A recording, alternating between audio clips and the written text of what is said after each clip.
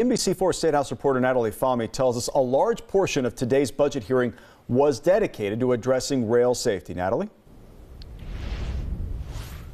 That's right. There are a few amendments being considered within the transportation budget to try and mitigate what happened in East Palestine from ever occurring again.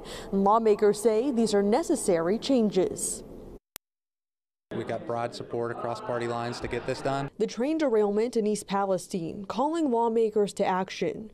One amendment in the transportation budget will require the Public Utilities Commission of Ohio and Ohio Department of Transportation to make sure wayside detection systems that alert conductors of defects are operational. Seems like with advances in technology, the rails kind of stayed stagnant. So we've got to take a good look at that. We've put some legislation in there. Making sure that, when there are issues with, our rail, that individuals know what's happening and could interact immediately, because those seconds count. On Tuesday in Finance Committee, people who work in the railway industry testified, and they say right now there's no regulation for wayside detectors. When those were first implemented, any defect, no matter how small, would set off the alarm to stop and inspect it. But now there are algorithms that stall the alarm until there's a major issue. When we think about what does it mean to have an on-demand system, literally it means the difference between lives lost and lives saved. Another amendment being considered would mandate that a train must have at least a two-person crew.